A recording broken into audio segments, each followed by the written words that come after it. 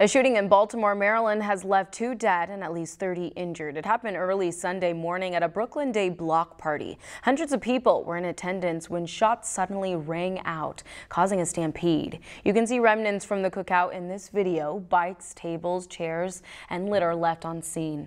As bystanders fled, Baltimore's Mayor Brandon Scott asking for help. Treat this as if it were your family, if this was your neighborhood, if this was an event in your community. Authorities have yet to reveal details about the case, including the victim's name. Investigators continue to collect evidence at the scene of the shooting.